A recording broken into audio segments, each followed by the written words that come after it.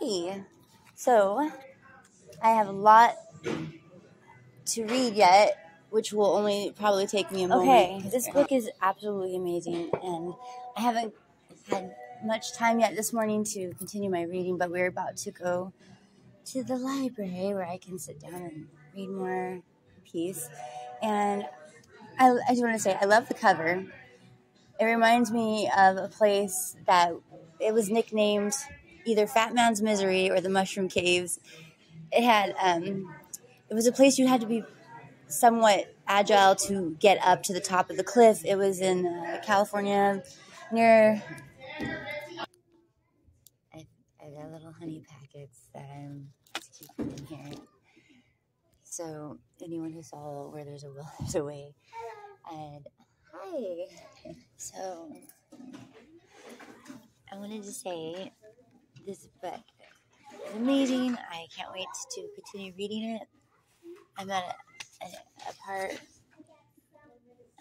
discussing snakes and snake energy, and it really touches my heart.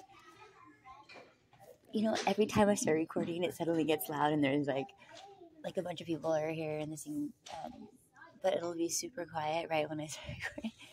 So I'll record more later, but I was also saying that this reminds me of when I was younger. I would go to this tree, and it was just this one single tree on the very edge of a giant cliff, and it was in where was that at? I'm trying to think. Not somewhere. Why am I having a mind blank? Wow, that's bad. Well, anyways, it was in Southern California, and for some reason, it's escaping my memory. And I used to hang like, not exactly like this, but I would hang upside down like that with my knees over. As long as I could, I would just hang like this, and I love that feeling.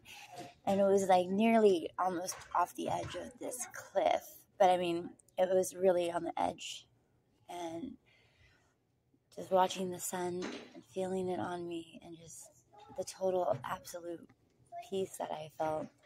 And the snake energy also is something that both my daughter and I, not exactly to the extent, like he's like a 20 or 12 foot, or either 12 or 21, some huge boa. I'm not a boa, I'm sorry, a cobra, and fascinating. Well, I used to be a quote-unquote reptile specialist. I used to handle snakes. That was one of my jobs. As you can see, I didn't do the best henna job on my hand.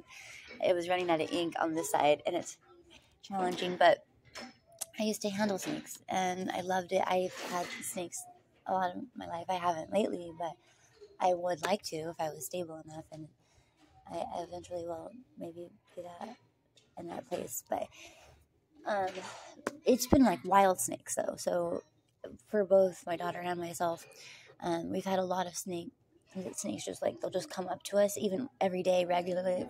There was this one snake for a certain summer. We were at a little apartment at one point.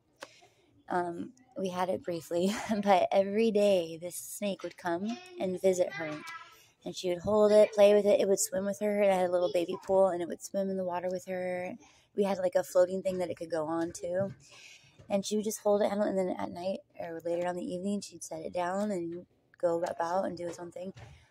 I will tell you more about that story too.